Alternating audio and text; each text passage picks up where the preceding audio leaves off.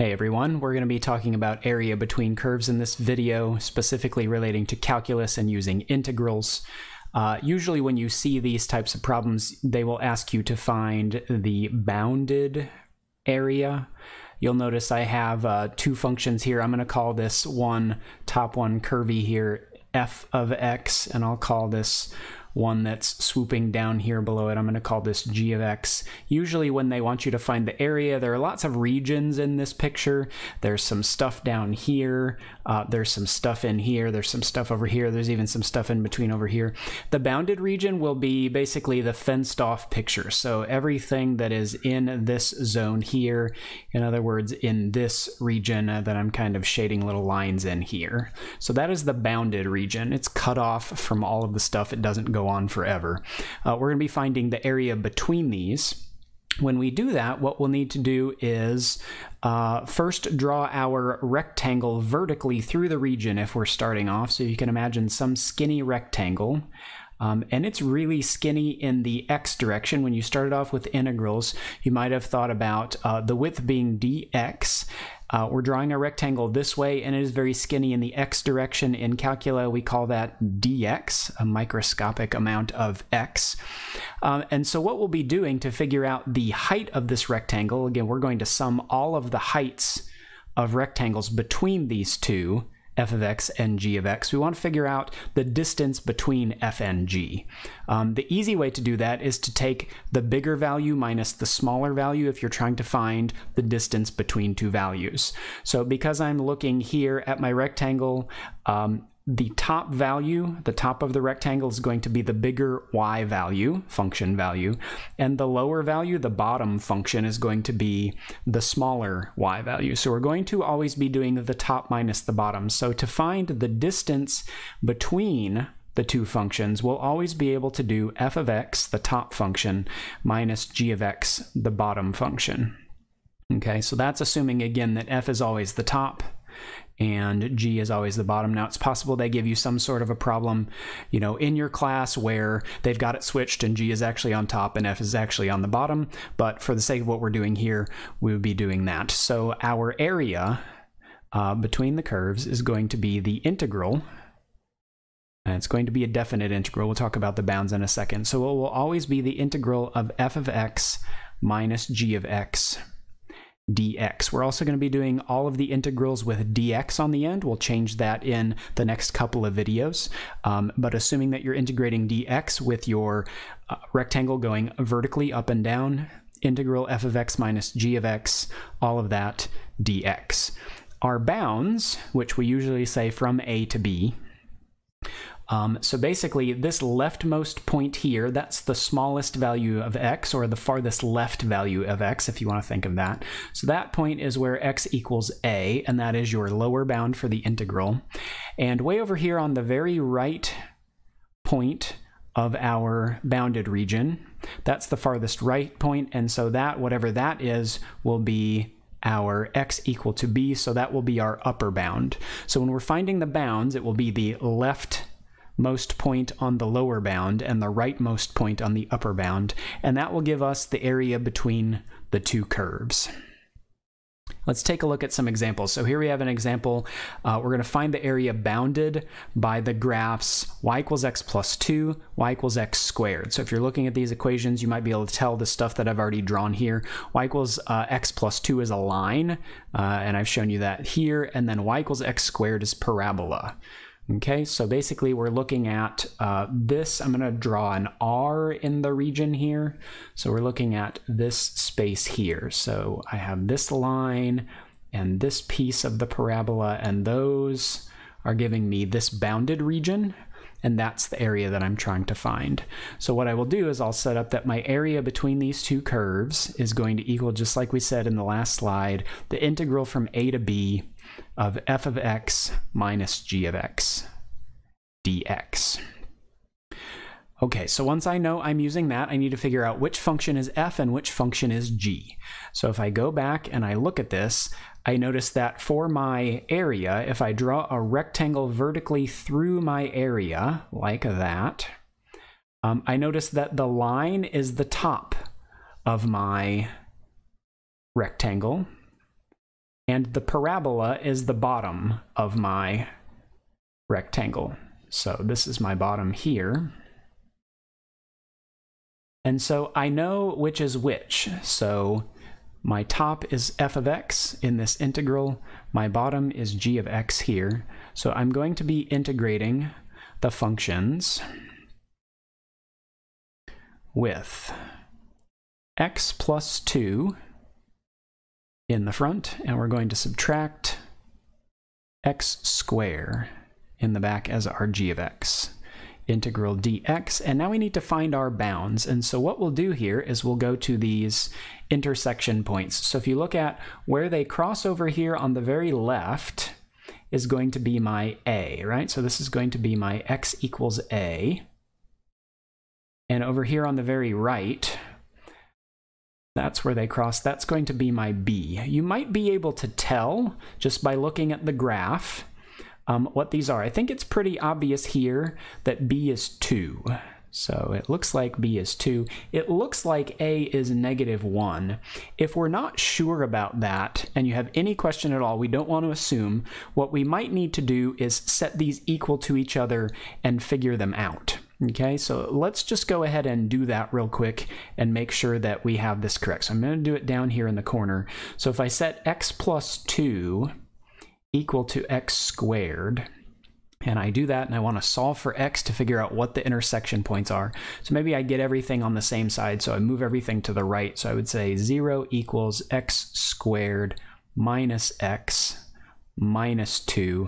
And I'll solve that for x. You could factor that. It does turn out that the intersection points, or the solutions to that, are actually -1 and 2. So we'll go ahead and move forward with this.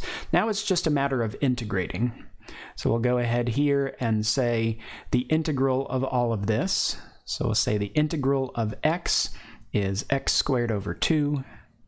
The integral of just 2 would be 2x. Now this is minus in front here, so this is -x squared. So the integral here would be -x cubed over 3. All of these are just power rules that we're doing here. And remember that we have a lower bound of -1, and we have an upper bound of 2. So what we'll be doing is we'll be plugging in those bounds. And remember, it's always the antiderivative b minus antiderivative a when we learned to do definite integrals, right? So I'll plug in my top bound first. So that will be 2 squared over 2 plus 2 times 2 minus 2 cubed over 3. So that's plugging in 2 minus, now we'll plug in -1, so -1 squared over 2 plus 2 times -1 minus -1 cubed over 3. All right, and so then we just need to simplify. So this would be 4 over 2, which is 2. This would be 2 times 2 is 4, minus 2 cubed is 8, so 8/3 on that one. There's a minus in front, so be careful here. Maybe I'll not distribute and just simplify here first. So -1 squared would be a +1 over 2. This becomes a -2. Negative times negative times negative would be a -1 here, but I have a minus in the front, so that's actually going to be +1/3. And now distributing my minus, let's go ahead and do that. So we'll say 2 plus 4, I'll go ahead and call this 6 minus 8/3 minus 1/2 plus 2 minus 1/3. Okay, let's go ahead and do some easy combining now. So 6 plus 2, that's going to give us 8. Minus 1/2, and then here I have -8/3 minus another third would be -9/3. That makes that not so bad, because 9 over 3, right, is going to be 3, isn't it? So we'll have 8 minus 3, which is 5, minus 1/2, also known as 4.5 or 9/2. And since it's area, remember that this is going to be units squared for this answer here. Okay, let's do another one. We're going to find the area of one of the bounded regions between y equals cosine x and y equals sine x. Okay, we say one of the bounded regions. I've got my graph of sine and cosine here. Maybe you know which one is which. This salmon-colored pink one here This one is y equals sine x here. This one that starts at 1 and drops down, this one is cosine x. This is y equals cosine x. We're finding one of the regions because if you think about these they have a wave-like motion, they keep going on forever, so you're going to get a bunch of bounded regions if you just kept graphing and looking to the left or to the right. So we're just going to look at one of the bounded regions, this one here, where we've got this as the top. It looks like sine x is the top and cosine x is the bottom here. Okay, so this one's going to be my f of x in the formula, that's on the top, and this one's going to be my g of x, it's on the bottom. So we'll go ahead and say our area is equal to the integral. We'll come back and find a and b. So f of x minus g of x is going to be sine x minus cosine x dx. And then a to b. So if I didn't have a lovely picture here that was labeled in my radians, I might need to go find the intersection point. Okay, in other words, I might need to set sine x equal to cosine x and find these. But I think we can just do this by looking at the axis, right? So if I look, this is right above pi over 4. The left bound will be down here, the lower bound. The right bound, which is here, and if I go up, that looks like at 5 pi over 4 on the axis. So this bound here, the top upper bound, will be 5 pi over 4. And that's our integral set up to do the area.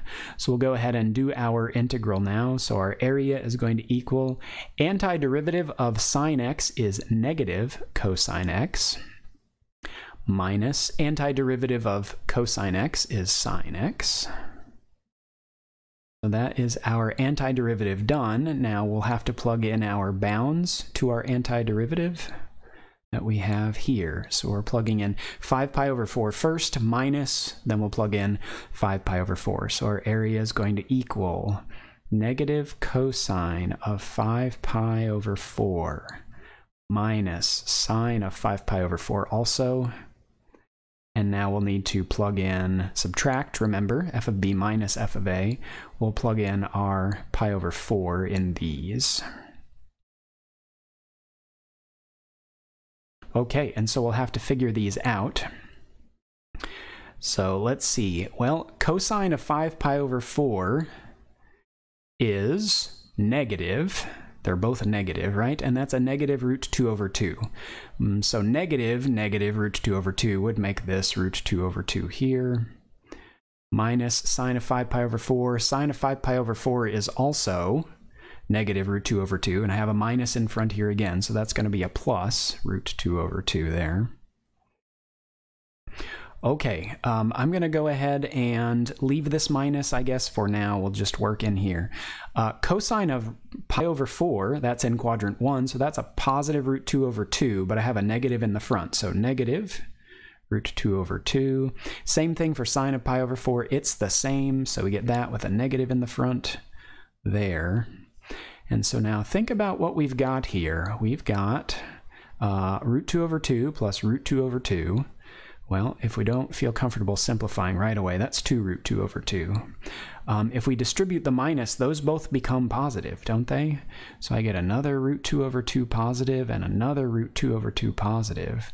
So if I have 2 root 2 over 2s plus another one, that's 3 of them, plus another one, that's 4 of them. So that's 4 root 2 over 2s, and we can definitely reduce that, right? 4 over 2 would reduce to 2 root 2. And again, that is units squared, unless they give us a particular unit that they want us to be using. Okay, so that's 2 examples for you to go off of. Quick summary here. When you're integrating to find area between the 2 curves and we're integrating dx. So if you're not integrating dx, our next couple of videos talk about what to do if you're integrating dy. You can look at that. If you're integrating dx though, it's always going to be the integral of the top function minus the bottom function. Remember, a and b are going to be your leftmost point and your rightmost point in the integral. If you're integrating dx, make sure those are x bounds. When you solve for a and b, those need to be x values that you're putting there. Dx means x bounds for a and b. Also, remember that those bounds may not be given to you, or if you're slightly unsure, you may need to set functions equal to each other to find those intersection points and then get the a and the b for your values of x. All right, good luck finding your area between curves.